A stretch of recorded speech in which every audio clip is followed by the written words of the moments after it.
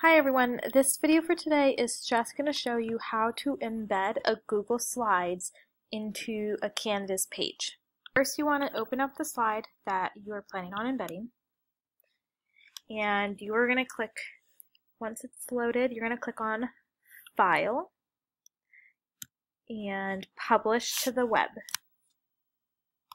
Now what you're going to do, since we're embedding it, we're going to click on Embed.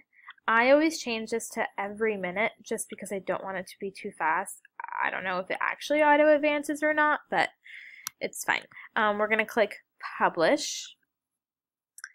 Are you sure you want to publish? You're going to click OK, and it's going to have this link here.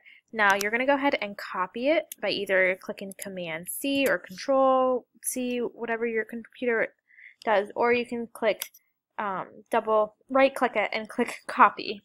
So now that you have it copied to your board, you're going to go back to your Canvas page and you're going to go click on Pages and click View All Pages.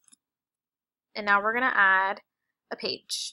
So I'm going to go ahead and add that. I'm going to call this e-learning class schedule.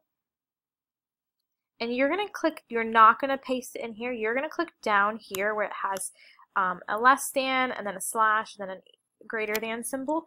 You're going to click that and it should say switch to raw HTML editor. Once you're there, now you can paste that link you got from your Google Slides. You're going to click Save and Publish, and now it pops up right there.